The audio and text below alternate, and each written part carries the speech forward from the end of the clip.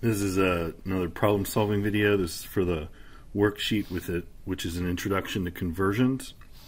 This is taking a look at a couple of the problems on the back side of the page, mostly dealing with moles. And so this is question 12. If you have 1.206 times 10 to the 23rd trash cans, how many moles would you have?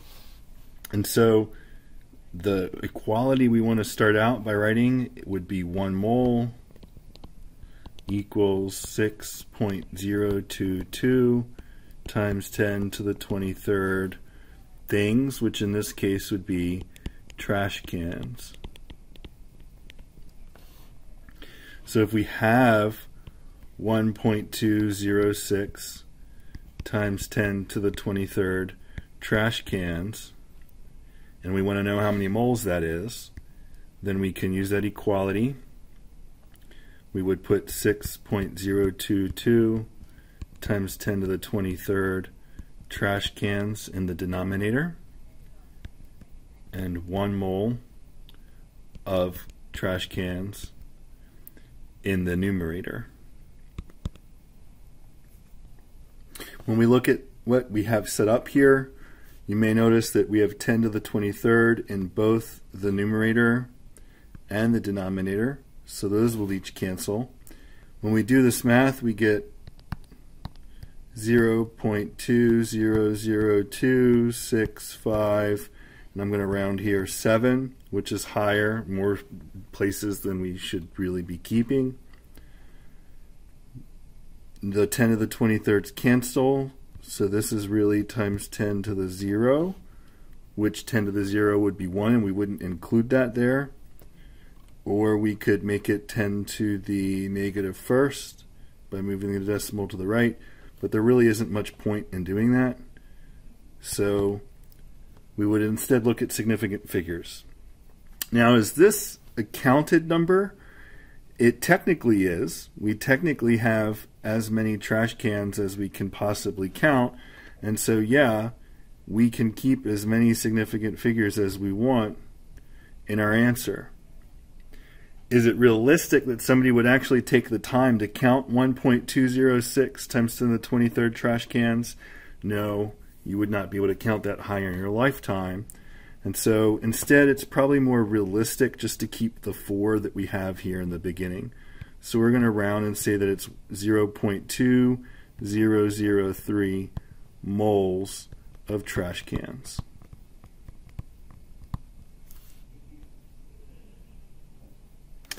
The next question is 13, which was also a request. If you have that many grains of sand, how many moles would you have? So again, we're looking at the equality 1 mole equals 6.022 times 10 to the 23rd things. And in this case, those things would be sand grains. Now this is kind of a tricky question because you can plug this directly into your calculator, but the main question I have is how many zeros are there? So there's 1, 2, 3, 4, 5, 6, 7, 8, 9, 10, 11, 12, 13, 14, 15 zeros. So we could say 301 times 10 to the 15th. Is that scientific notation? No, because for that to actually be scientific notation, we have to have the decimal directly behind just 1 digit. So we would have to move the decimal 2 more places to the right, turning this into 3.01 times 10 to the 17th. This is, however, engineering notation.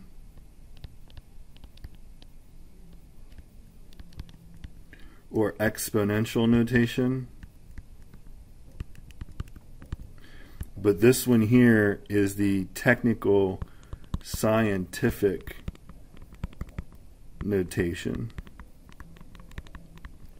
In engineering notation, you go in thousands. So you would go 10 to the 3rd, 10 to the 6th, 10 to the 9th, 10 to the 12th, 10 to the 15th. If the number was large enough, 10 to the 18th, etc.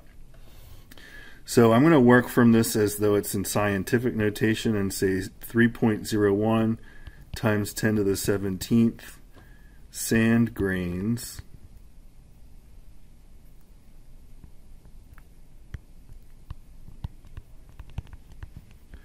times, we have our equality here for the mole, times 1 mole of sand grains over 6.022 times 10 to the 23rd.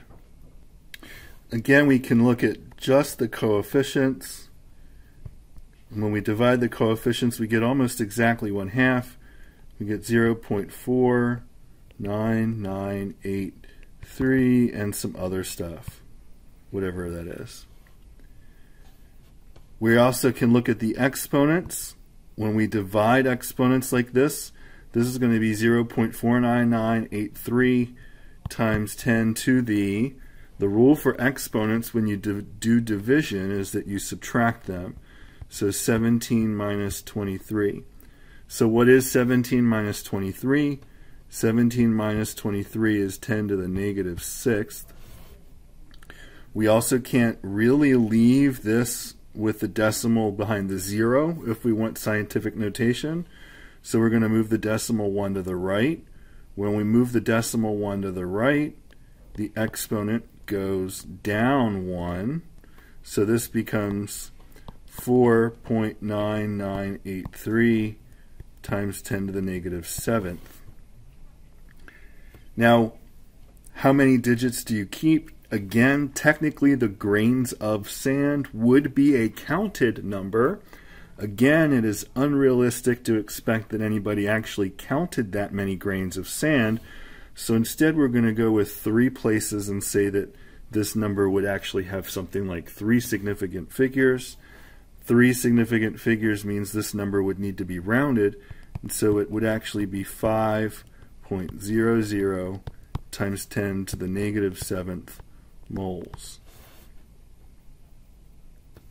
Again, you could make an argument for keeping as many significant figures here as you wanted to because it's a counted number, but it might be wise to look at what you're starting with and look at how many places you have there. If it was not a counted number, how many significant figures would it have?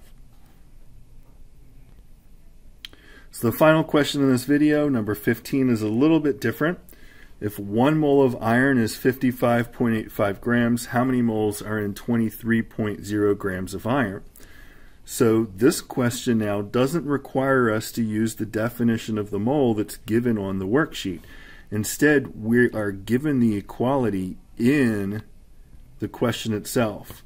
We are told 1 mole of iron, symbolized by a capital letter F and a lowercase letter e, 1 mole of iron equals 55.85 grams of iron. That gives us the equality we need to determine how many moles are in 23.0 grams of iron. So starting from 23.0 grams of iron, we would convert the grams of iron to moles of iron.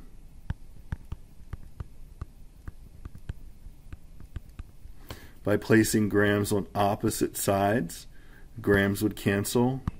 We would be left with moles of iron. Technically, these labels here also cancel. It's grams of the same thing, so everything there cancels.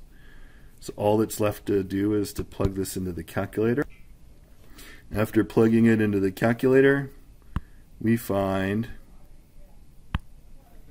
0.411817, etc., etc. You should see the same number when you plug this into your calculator. Now what can we keep? Now this 23 grams is definitely not a counted number, so now we are definitely limited in our significant figures. How many significant figures are in the 23.0 grams of iron? 3 significant figures. How many significant figures are in our molar mass of iron?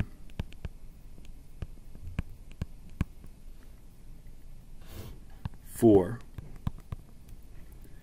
Which of those limits how many we can keep in our answer? The iron will limit how many we can keep in our answer. We can only keep 3, the grams of iron, the original grams of iron, as opposed to the molar mass with 4. Will limit how many we can keep in our answer. So our answer really is going to be 0.412 moles of iron.